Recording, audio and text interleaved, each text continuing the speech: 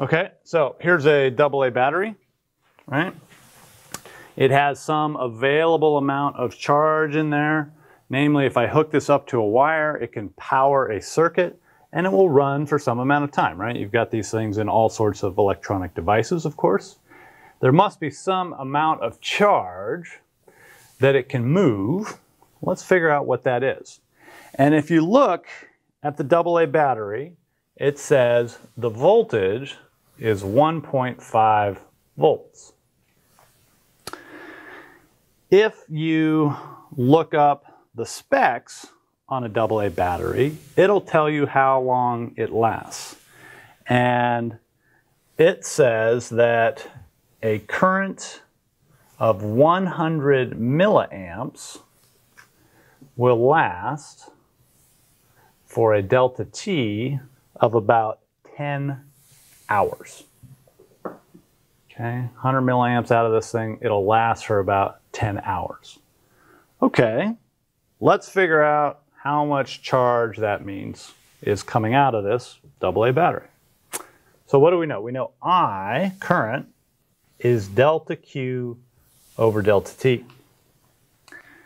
We also know that we have I, we have delta T, we're looking for delta Q, and that's going to be in coulombs. So let's just solve this for delta Q. Delta Q equals I delta T.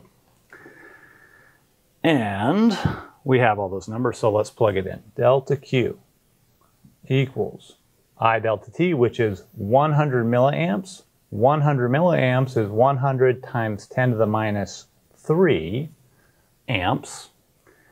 And it's going to last for 10 hours. Delta T is 10 hours, but hours is not SI units. We need to get that into seconds. And so we have 3,600 seconds is 1 hour. So the hours will cancel out and we will end up with amps times seconds. And let's run those numbers and see what we get. So 100 times 10 to the minus 3 is the same as 10 to the minus 1. And then we have a 10 from the 10 hours. And then we have 3,600, which is 3.6 times 10 to the 3. And if we plug in all those numbers into your head, it's not so bad, right? We've got a 3.6, and then we've got a 10 to the 3, a 10 to the 4, and then we're subtracting 1, so it's a 10 to the 3 again. And so we just end up with 3.6 times 10 to the 3.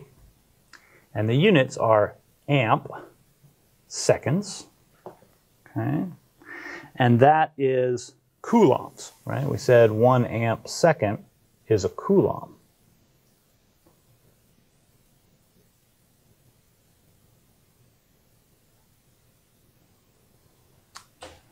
So 3,600 coulombs of charge in a AA battery that is available for your use. How many electrons is that?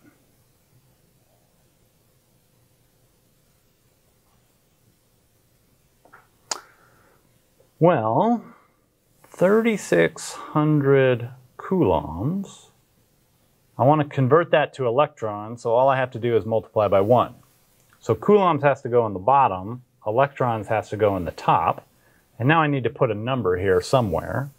What do I know? I know that 1 electron has a charge of 1.6 times 10 to the minus 19 coulombs.